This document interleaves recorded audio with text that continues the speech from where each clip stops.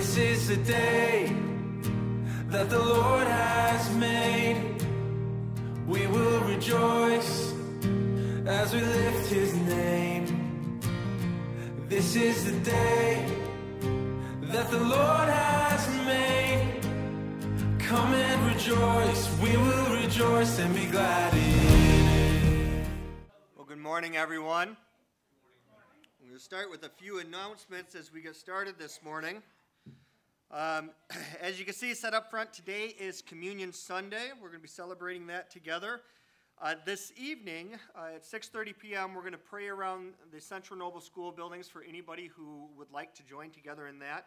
We're partnering together with LifeWise and some other area churches. We're going to start at Central Noble Primary, then we're going to go to the elementary building, the high school building, and then we're going to end at the admin building. So if you're able and wanting to join us this evening, meet us at Central Noble Primary at 6:30.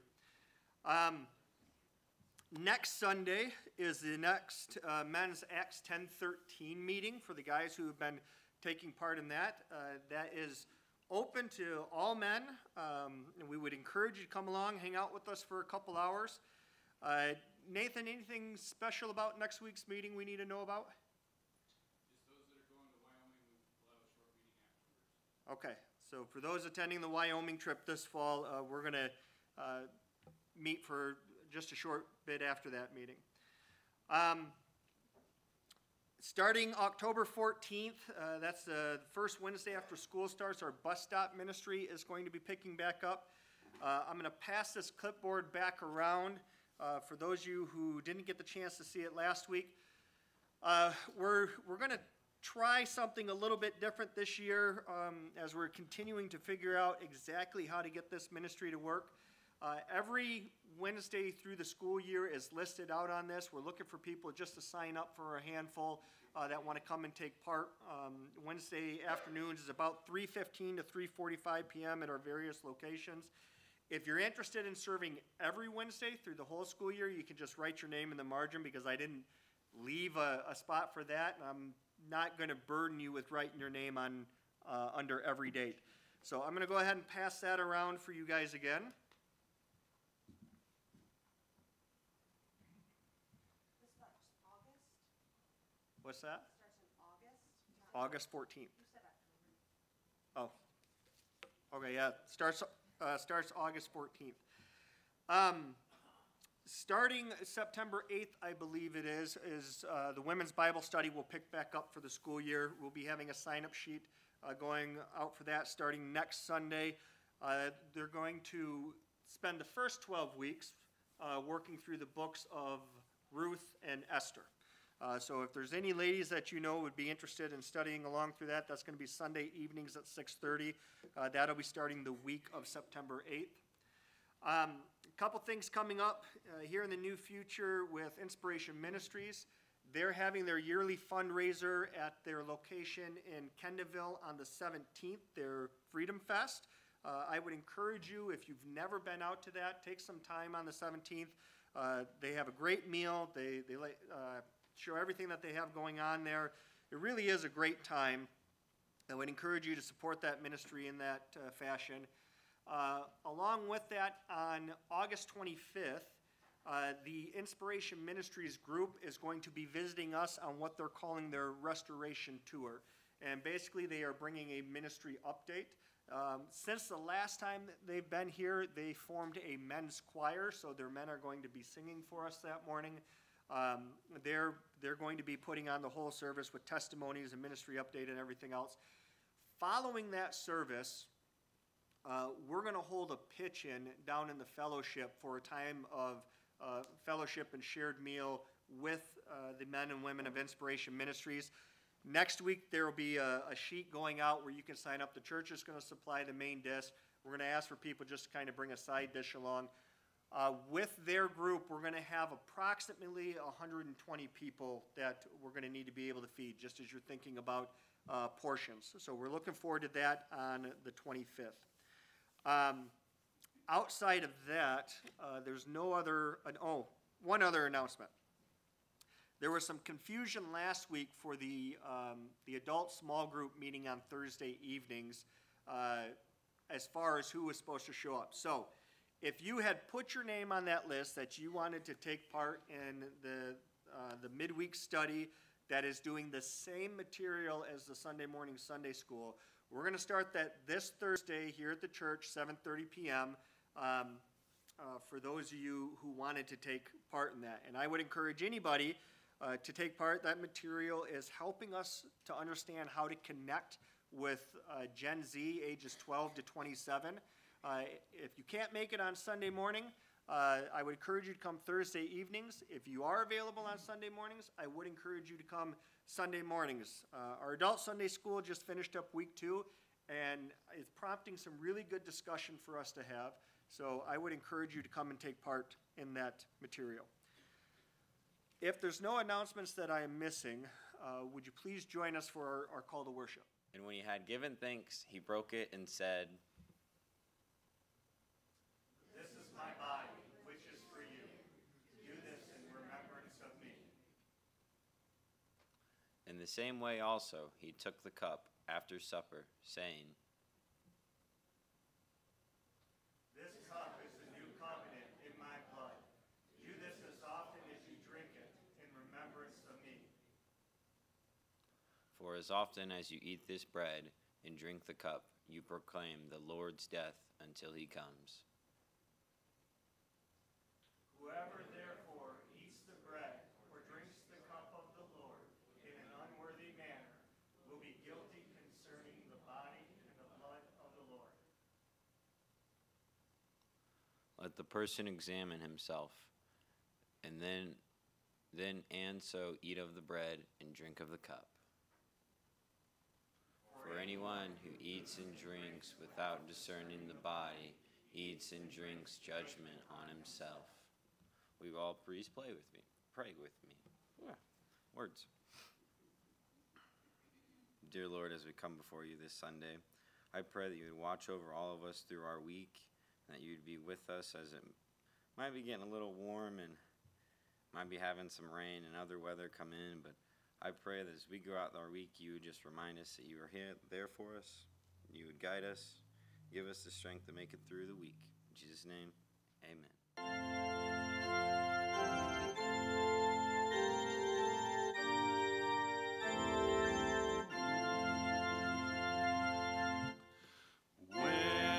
My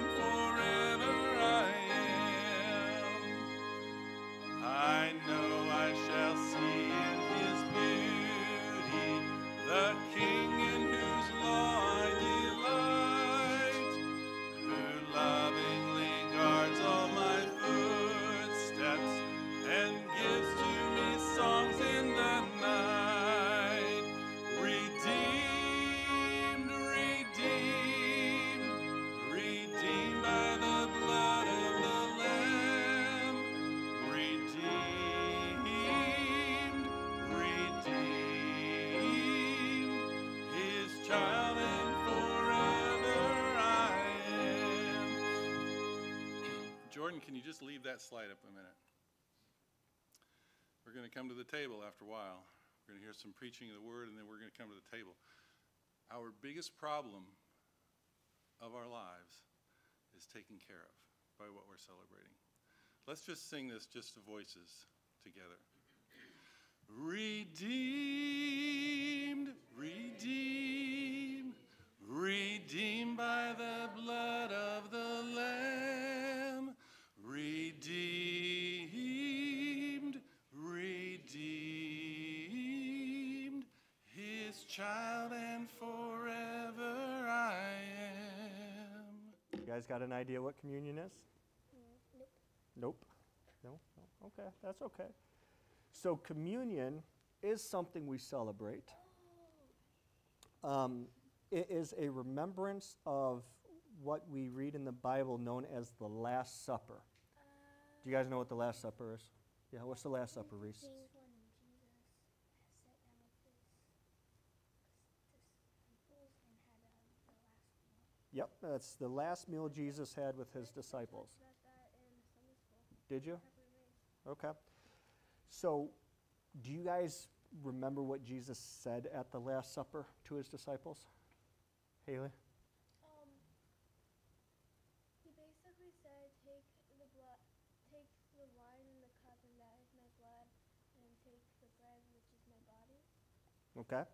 Yep. So he took the bread that they had at the supper, and he took the wine that they had at the supper, and he blessed it, and he said, this is, the bread was his body broken for everybody, and his blood, the wine was his blood that was poured out for everybody.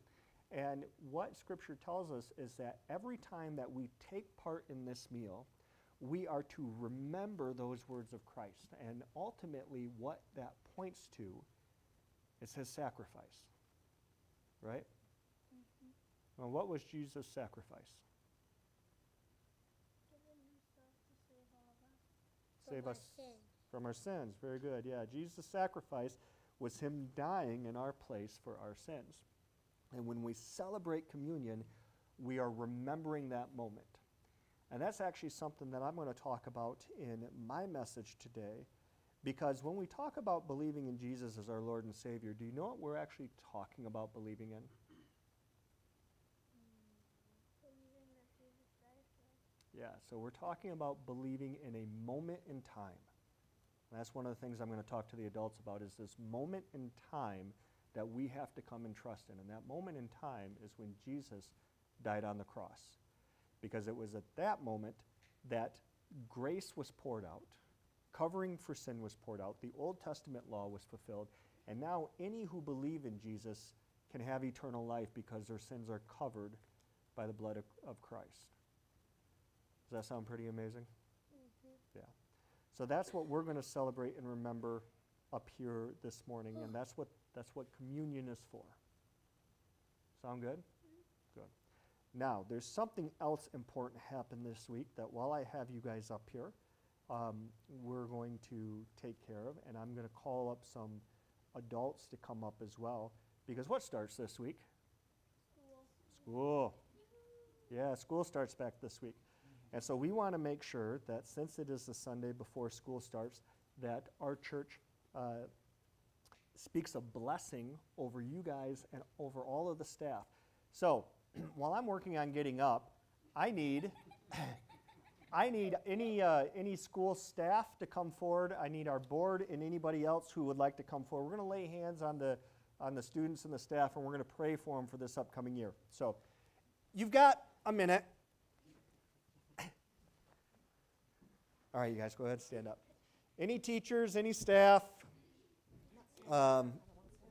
substitutes, if you work with kids in any format, public, private school, we'd like you to come on forward.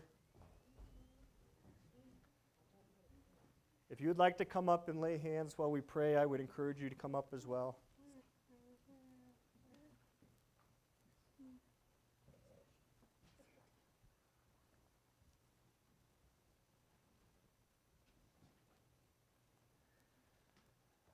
Well, Father, we want to thank you. We want to thank you first and foremost for these kids. Lord, we would ask with this upcoming school year that you would Bless them, ultimately causing them to grow in the knowledge and understanding of you. Lord, we would ask that you would give them wisdom to grow in their studies. Father, I want to thank you for the staff that is present here as well. Lord, I would ask for your provision for everything that they have this upcoming year, that they would never be short in all that they need for instructing their students. Father, I thank you for them. I thank you for their hearts that want to serve the upcoming generations.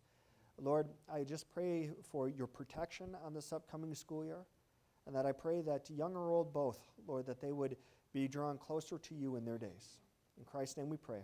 Amen. Well, good morning again, everyone. Communion probably looks a little bit different this morning because things are going to operate a little bit different.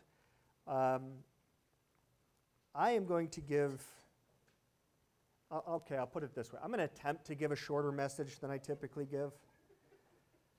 But with the way things fell on our preaching schedule, I'm going to preach the meat of the message today, and then Pastor Dick is going to come up and he's going to preside over communion. But what is interesting, and what I shared with our elders this past week in our elders meeting, is that God works things together despite what I may or may not do. And where we're at in John this morning, I couldn't have lined up better with a Communion Sunday that we're celebrating. And so I want to welcome everyone. If you are visiting, if you're viewing this online for the first time, take a moment, give us your contact information if you're up for that, so that we can stay in touch with you. But let us go ahead and dive into our message. So last week, as we've been working through our series, No Excuses, the Gospel of John, we had this little aside, and it was this story where we looked at the woman caught in adultery. And while that story most likely is not original to John's Gospel, it still highlighted the thematic difference between Jesus' character and the character of mankind. And so as we pick back up today in John 8, verse 12, this portion of John's Gospel actually flows best off of John 7, verses 37 through 39. It says, on the last day of the feast, the great day, Jesus stood up and cried, "If anyone thirsts, let him come to me and drink. Whoever believes in me, as Scripture has said, out of his heart will flow rivers of living water." Now he has said this about the Spirit, whom those who believed in him were to receive, for as yet the Spirit had not been given, because Jesus was not yet glorified.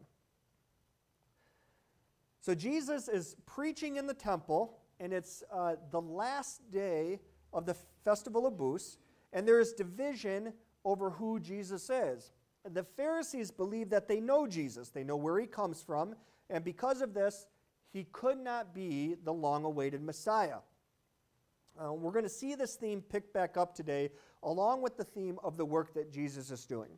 So let us be reminded of that work again with our focus verse. So go ahead and say this with me. John 6, 38 through 40. "For I have come down from heaven, not to do my own will, but the will of him who sent me.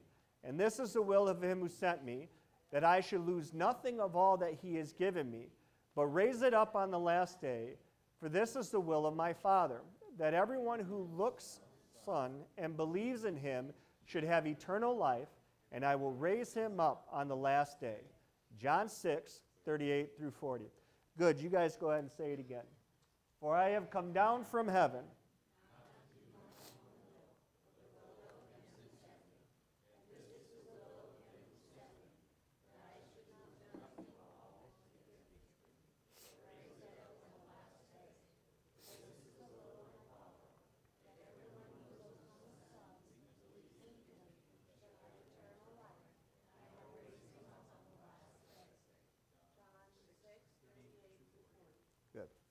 Husbands, please hold the hand of your wife as we pray.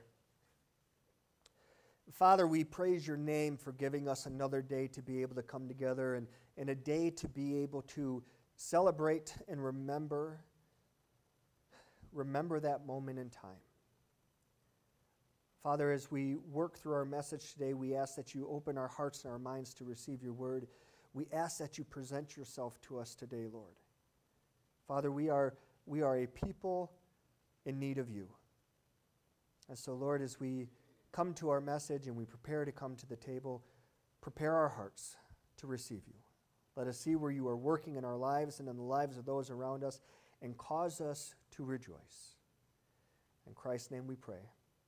Amen. Well, the title of our message today is Jesus, the Great I Am, Part 1, the magnificent self-awareness of Jesus. And we're looking at John chapter 8, verses 12 through 30.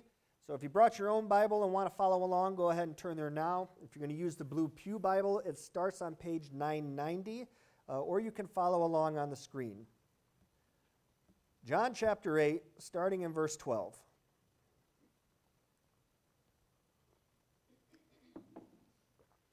Let us hear the word of the Lord. Again, Jesus spoke to them, saying, I am the light of the world. Whoever follows me will not walk in darkness, but will have the light of life. So the Pharisees said to him, You are bearing witness about yourself. Your testimony is not true.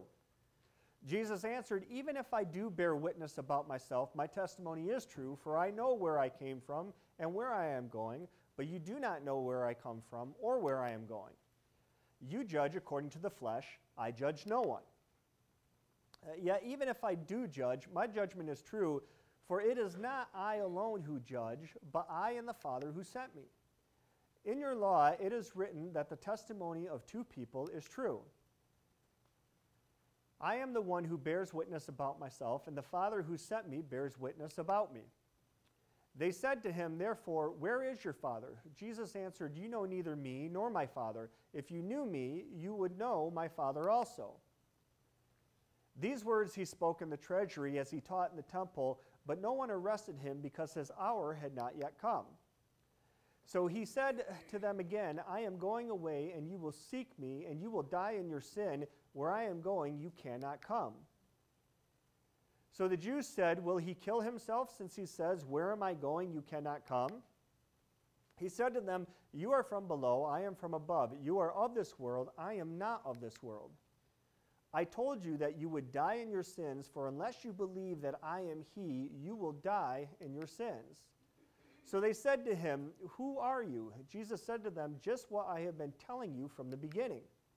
I have much to say about you and much to judge, but he who sent me is true, and I declare to the world what I have heard from him.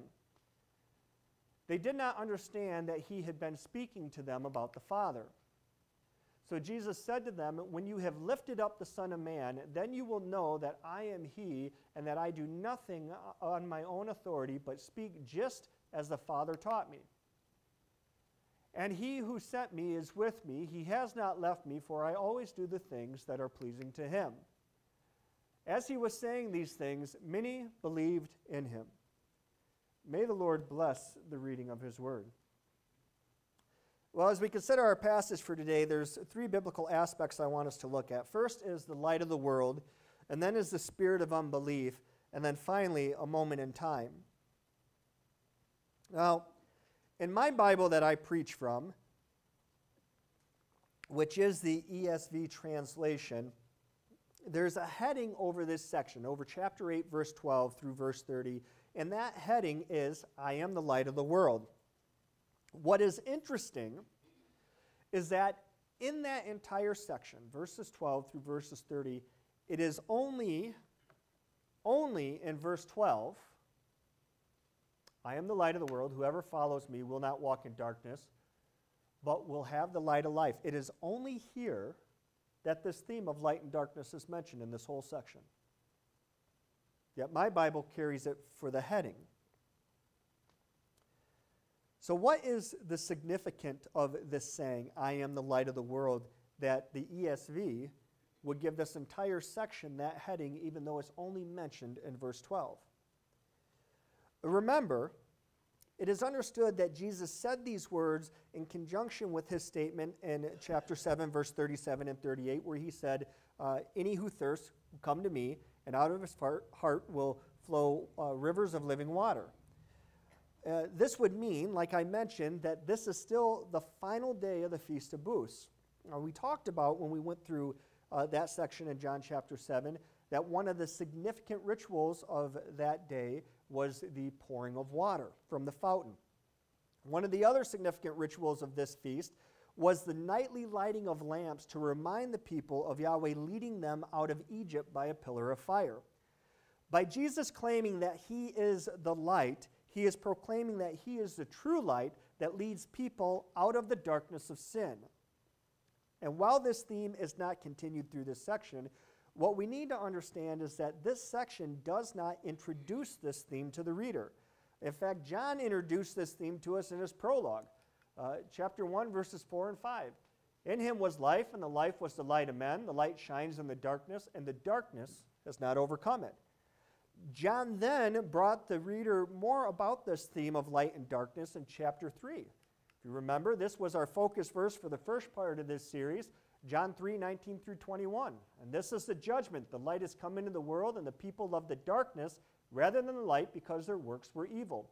For everyone who does wicked things hates the light and does not come to the light, lest his work should be exposed. But whoever does what is true comes to the light, so that it may be clearly seen that his works have been carried out in God.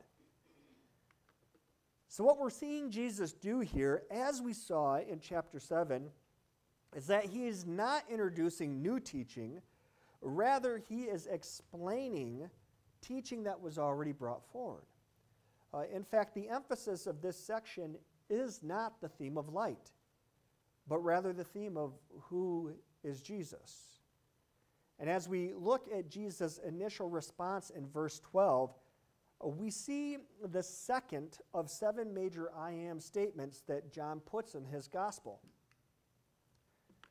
I am the light of the world. Now, as you were following along or as you were listening to me reading this, you may be thinking, what is the big deal? The phrase I am was said nearly a dozen times in reading this passage. Why is this first one important? And this is where grammatical distinction gets lost in translation. In each of the I am here in English, the first is really important for us to understand, and then its usage again in verses 18, 24, and 28. What we are seeing here in verse 12 is one of 7 sayings where the I am is the predicate of the sentence. Now, a predicate is a verb that describes what the subject is or does. In other words, it is the word that holds the action of the sentence. Basically, what we see in these 7 sayings is a descriptor of who Jesus is or something he does. In this, it is very similar to when the Old Testament writers attached a descriptor to Yahweh's name, like Yahweh Yireh or Yahweh Shalom. It was describing a characteristic aspect of him about being their God. And in Jesus doing this and saying, I am the light of the world, he is bringing about the point of contention for this passage. Because what he is doing with this phrase in front of the Pharisees is he's putting himself on the same level as Yahweh. And from here, the discussion turns towards the trustworthiness of Jesus' testimony, and the Pharisees' spirit of unbelief begins to be shown. In hearing Jesus' remarks, the Pharisees accuse him of being a false witness or bringing forth an untrue testimony. Verse 13. And they said, you are bearing witness about yourself. Your testimony is not true. Now, back in chapter 5, Jesus had in essence agreed with this statement of the Pharisees. He said in 5:31, if I alone bear witness about myself, my testimony is not true. Now, what he said at this point, Jesus, was that if there is no one or nothing that concurs with his testimony, then it is difficult to verify it. Now, in the discourse in chapter 5, Jesus brings forth 4 witnesses. He brings forth John the Baptist. He brings forth his works, the miracles. He brings forth the testimony of the Father. And he brings forth the testimony of the Scriptures. Yet, the Jewish leaders did not accept them at that point, nor are they willing to accept them now. And as Jesus gets into his response to the Jews, we see the heart of the issue. Look at verse 14. Jesus answered, "Even if I do bear witness about myself, my testimony is true, for I know where I came from and where I am going, but you do not know where I come from or where I am going." See, the Jewish opponents to Jesus will not accept Jesus' testimony because they do not truly know him. While they believe that they know he is the son of Joseph the carpenter, that he comes from Galilee, they are unable to really see who he is. Now, R.C. Sproul, in his commentary on this section, says the issue is that the Jewish leaders are operating out of a spirit of unbelief. The Sproul goes on to state, the spirit of unbelief accuses Jesus of being a false witness. And see, that's the thing that we have to notice here, we need to take a look at in this section. When we have a spirit of unbelief about us, we don't simply treat Jesus as a neutral aspect. We don't simply say, okay, he's over there saying his own thing, and we just disregard it. No, we accuse him of what he is saying as lies. We're not neutral, he's not neutral. If we don't believe, we say he is a liar. What he says is not true. And this is what we're seeing with the Pharisees. And this type of judging that is passed is a judging that comes with viewing people from the flesh, viewing people from a worldly position. Jesus went on to tell the Pharisees, "You judge according to the flesh, I judge no one." That type of judging is not a judicial type of judging against a law, but rather it's the evaluating of an individual. And we see here in verse 15 that the standard a person is weighed against is according to the flesh, or rather they judge on that worldly criteria. And the thing is, there are many times and in many ways that we judge in the same way as the Pharisees.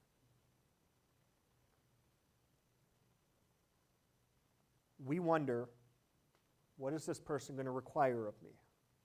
What will it cost me? What can I get from them? What is their social status? What is their education? What is their family background? How many times have they failed before? What is their track record?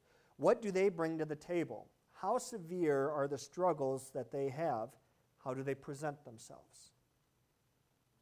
These are questions we ask of people around us all the time, so much so that often we don't even realize we're asking them. Now, granted, there are occasions when questions like this need to be asked.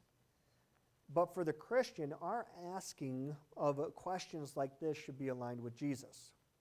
Notice verse 16. "Yeah, even if I do judge, my judgment is true, for it is not I alone who judge, but I and the Father who sent me." See, when Jesus evaluates someone based on these criteria, we first need to remember that his evaluation is always true. Second, we need to remember the reason for his evaluation. We got this from John chapter 3, verse 17. "For God did not send his Son into the world to condemn the world, but in order that the world might be saved through him." See, when Jesus evaluates an individual, it's not to run them to condemnation. It's to bring them to salvation. That's what he does. Because, see, Jesus evaluated the woman at the well as having 5 husbands and currently living with a man that was not her husband. Yet, what he brought her was life. Jesus evaluated the man by the pool to be someone who makes excuses and shifts blame about his situation. Yet Jesus healed the man and told him to sin no more. Jesus evaluated the woman caught in adultery. Yet he didn't condemn her, he extended grace. When Jesus evaluates an individual, it is to lead them to salvation. And the reason Jesus does this is because it is him operating in perfect unity with his Father. We need to understand that when we're talking about things like this and we're looking at Jesus and we're looking at the God overall that we read from the Scripture, it is one and the same. This is God's heart for people. Now, continuing in his response, Jesus makes a pretty sharp distinction. Let's look at verses 17 and 18. In your law, it is written that the testimony of two people is true. I am the one who bears witness about myself, and the Father who sent me bears witness about myself. Now, it's interesting here that Jesus makes this distinction with the law. He refers to it as your law, referring to the Pharisees. In this moment, he does not classify himself as being under it. He distinguishes himself from it. And this is an interesting point. Because what are the Jews basing Jesus against? What are they judging him against? The Word. They are judging the Word made flesh against the written Word. And in their unbelief, they are not able to see who it is that stands in front of them.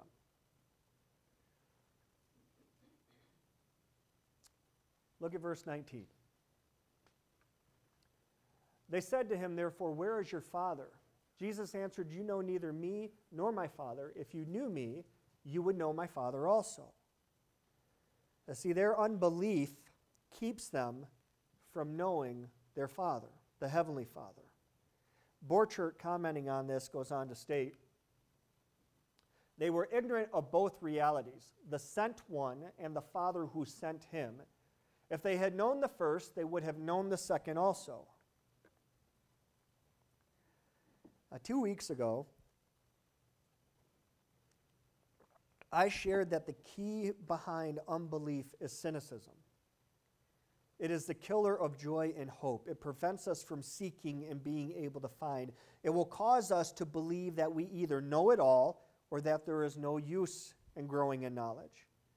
Now, ultimately, it keeps us from being able to know and experience the Father. And just as Jesus made the Jews aware of this, we need to be aware of this as well. For there is a moment marked. There's a moment in time marked when all that has been done in this life will impact the next. And now as we come into this last section for this morning, we're going to look at a phrase that John has used a couple times already within his gospel that we've not looked real deep at. Look at verse 20. These words he spoke in the treasury as he taught in the temple, but no one arrested him because his hour had not yet come.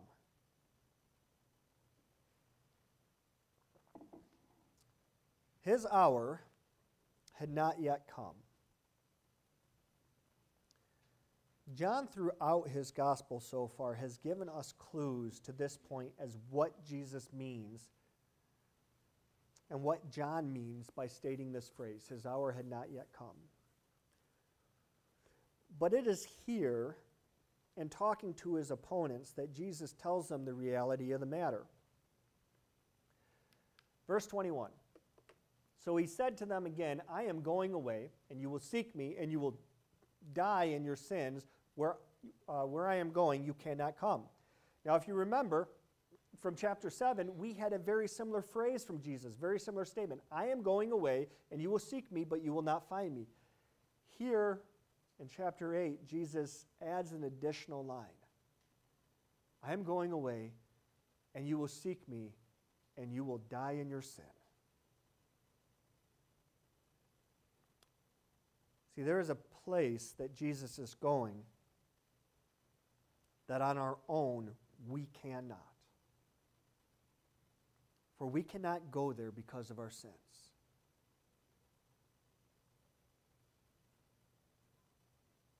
But the remedy for this we read in verse 24.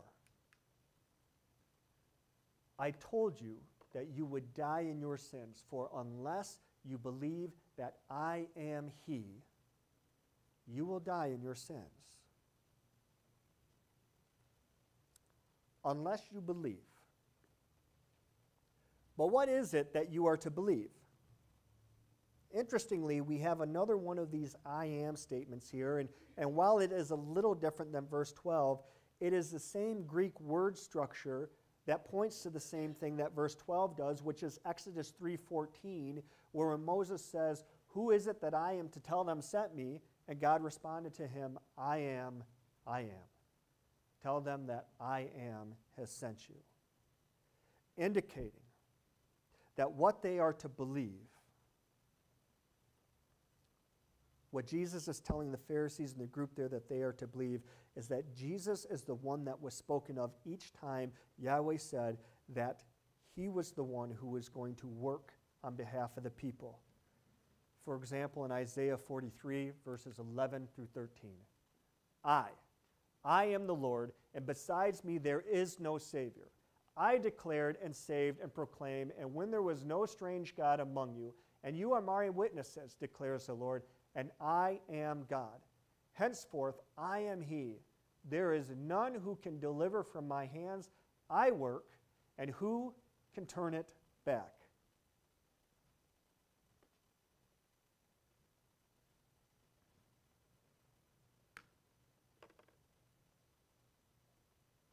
Yahweh had told the Israelites that it was Him who was going to save them and no one else. That it was a work that He was going to do that no one else could turn back. And Jesus to the Pharisees is echoing the same word.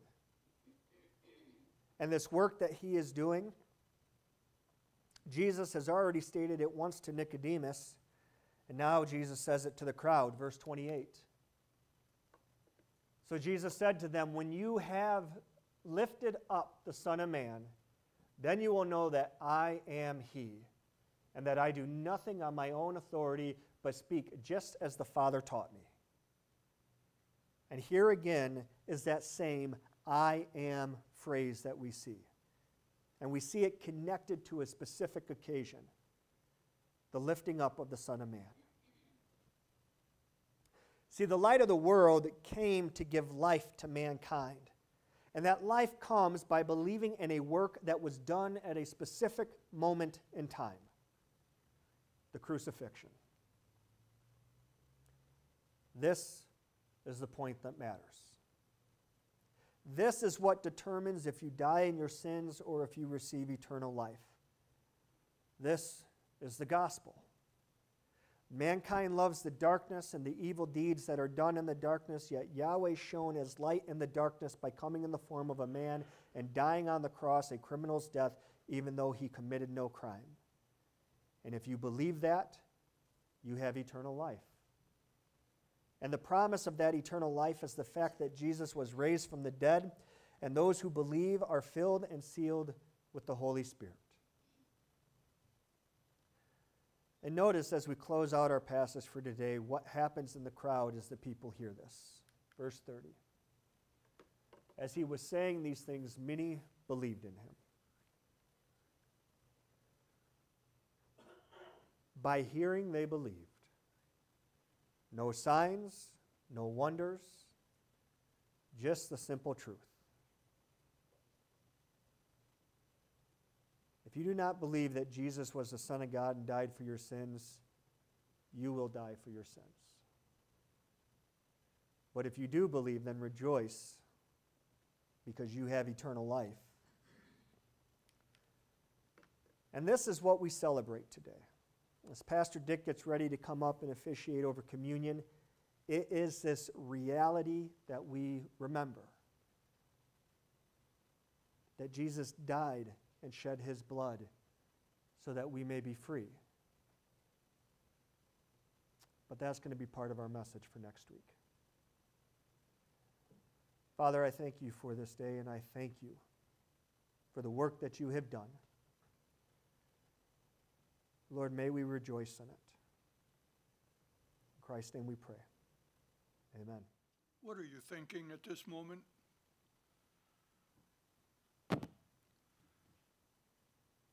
After hearing Pastor Ben, what are your thoughts? What are you thinking when you prepare to come to this table of communion?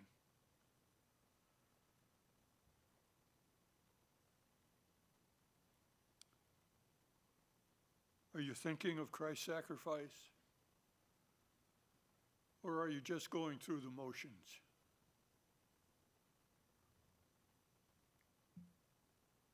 I cannot express to you the importance of this sacrament. Why we observe it at least every 2 months. The root word of sacrament is sacred. When we come to this table, we come closer to God than any other moment in your life.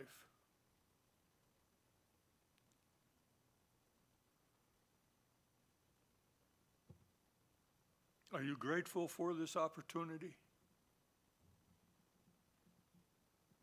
Are you sorry for any way that you have sinned against God in thought, word, or deed?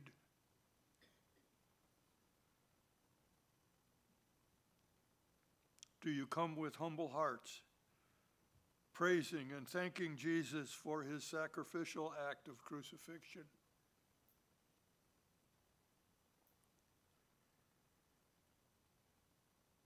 It's for us to remember that when Jesus gave us the sacrament, it was at the feast of the Passover that he was having with his disciples on that last weekend of his life. John the Baptist referred to Jesus as the Lamb of God that takes away the sins of the world.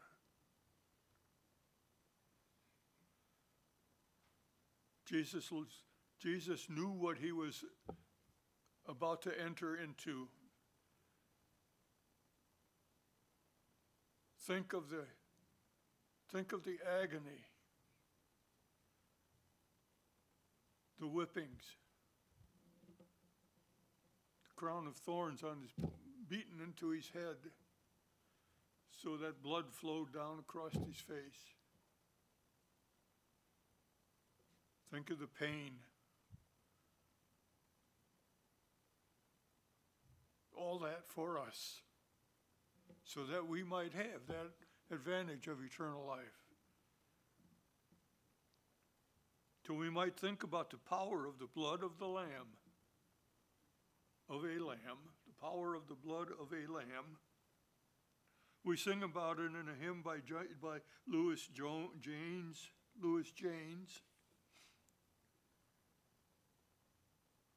Would you be free from the burden of sin? There's power in the blood. There's wonder-working power in the blood of the Lamb. We read in Exodus in chapter 12, when God warns the Israelites who were held as captive slaves in Egypt of a warning of a great plague that was coming to set them free. And to keep them safe from the plague, each family was to stay in their homes for that night. Each home was to sacrifice a lamb, and they are to take some of the blood of that lamb and put it on the sides and tops of their door frames of their houses. So when the plague of death passed over Egypt that night, the blood would keep them safe inside their homes. And when they came out in the morning, they were set free from the bondage of slavery. The blood symbolizes a sacrifice offered as a substitute, one life laid down for another. So Israel escaped the judgment about to fall on Egypt only through the mediation of a sacrifice. Jesus came to us as the sacrificial lamb to take away the sins of the world. John 3:16, Jesus speaking, "For God so loved the world that he gave his only Son, that whoever believes in him should not perish but have eternal life." the truth that caused God's plan of salvation for all people on earth is John 3:16. Isaiah 53:7, prophesying of Jesus' crucifixion, Isaiah writes, "He was opposed, he was oppressed and afflicted, yet he did not open his mouth. He was led like a lamb to slaughter, and as a sheep before her shearers is silent, so he did not open his mouth." Jesus remained silent before the chief priests and Pilate, and then led away to be nailed to the cross. His blood spread on the wood of the cross, like the Israelites' doorframe, saved them from death. So the blood on the cross saves us from death, but gives us eternal life before those who believe in him. His sacrifice, his blood on that wooden cross, frees us from the burden of sin. We are no longer slaves to sin, but redeemed by the death and life again of Jesus the Christ, the Messiah. The cross is our doorway to eternity, but we must come to it in faith and humble repentance.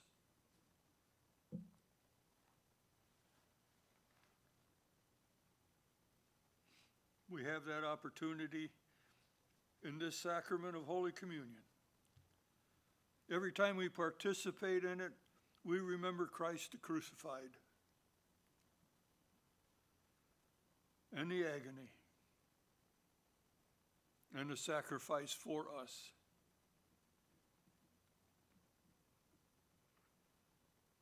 If there is anyone here who has any doubt that this is all true, and you want to be sure, I pray to God that this day, this morning, that you will be touched by the Spirit to convict you in your sins, and that you will humbly repent of them.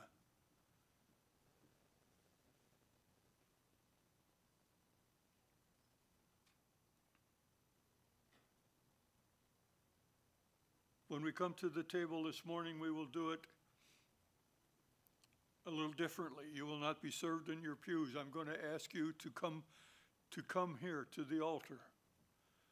By the action of coming here, proclaiming that you are seeking the forgiveness that only God through his Son can give us. Pastor Ben, would you help me prepare the table?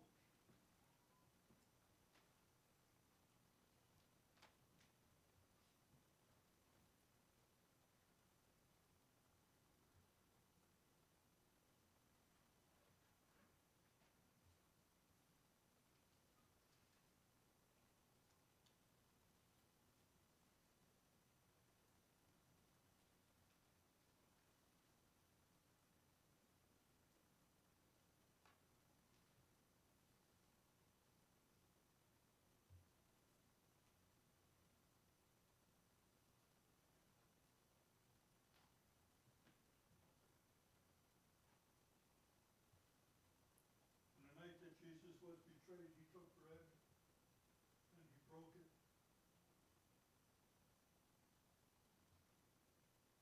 And he passed it to his disciples and says, "Take and eat, this is his body broken for us, for the remission of all of our sins."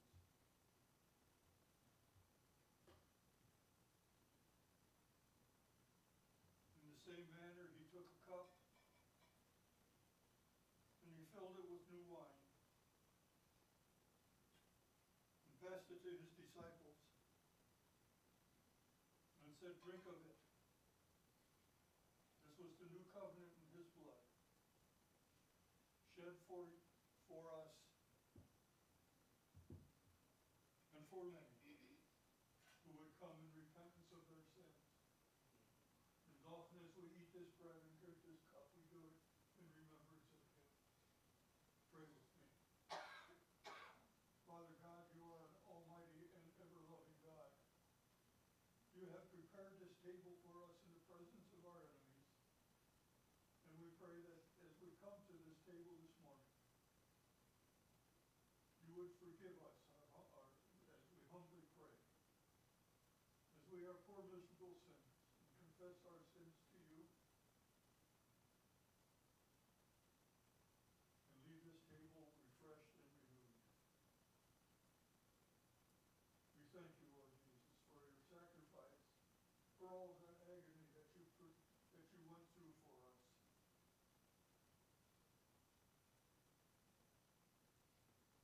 Open our hearts and minds. Touch us with your Spirit. You convict us that all of this is true. And that only through the cross that we can attain eternal life. In your Son's name I pray, Lord. Amen. All is ready. I would ask the prayer team and elders who are going to help serve the meal to come forward to be served first. And then there will be 2 lines for you to come up to receive the elements.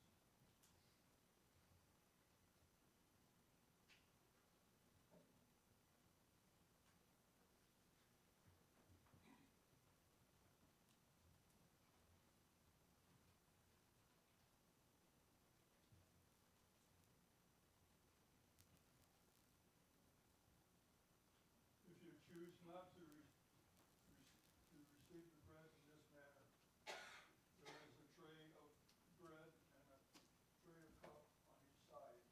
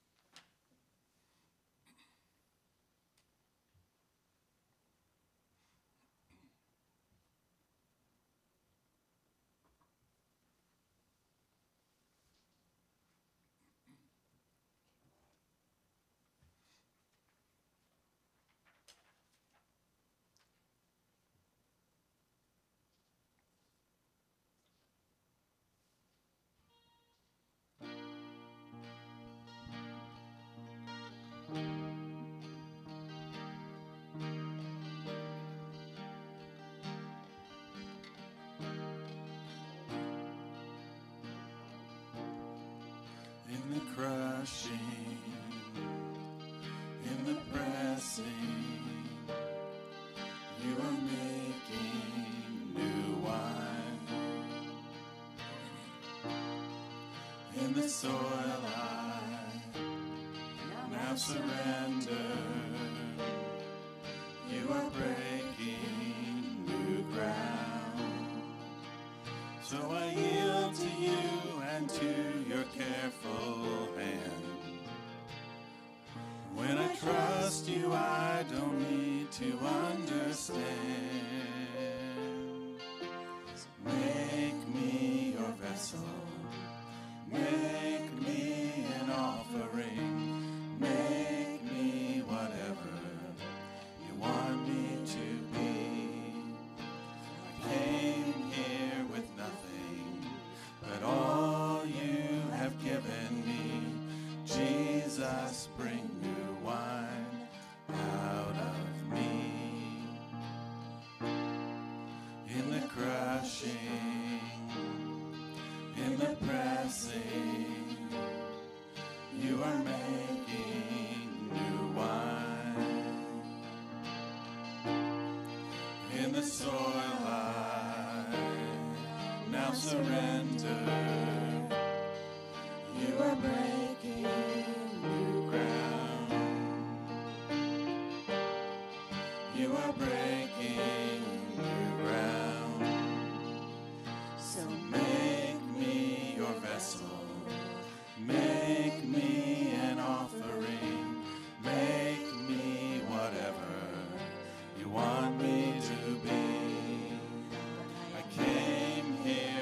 nothing, but all you have given me. Jesus, bring new wine out of me. Jesus, bring new wine out of me. Jesus, bring new wine out of me. 'Cause where there is new wine, there is new power, there is new freedom. The kingdom is here. I lay down my old flames to carry your new fire today. Where there is new wine, there is new power, there is new freedom. The kingdom is here. Lay down my old flames to carry your new fire today. Make me your vessel. Make me an offering. Make me whatever you want me to be. I came here with nothing, but all you have given me. Jesus, bring new wine out of me. Jesus, bring new wine out of me. Jesus, bring new wine out of me. The Bible goes on to say that they went out that night singing. I'm going to have you stand and join us in this last song.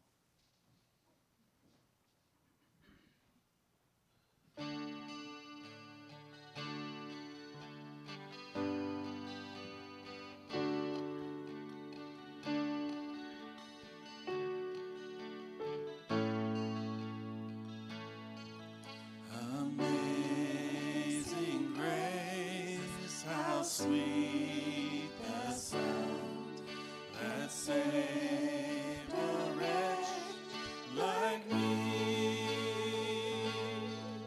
I once was lost, but now am found. Was blind, but now I see. For just as one man's act condemned all people in their sin, so also one man's righteous act did life for many win. The law was brought to show our sin, that trespass might increase, but grace increased, and all the more to make sure I'm released. My chains are gone, I've been set free.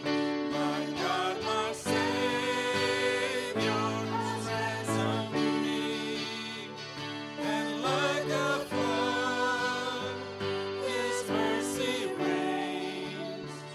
Unending love, amazing grace. My debt, which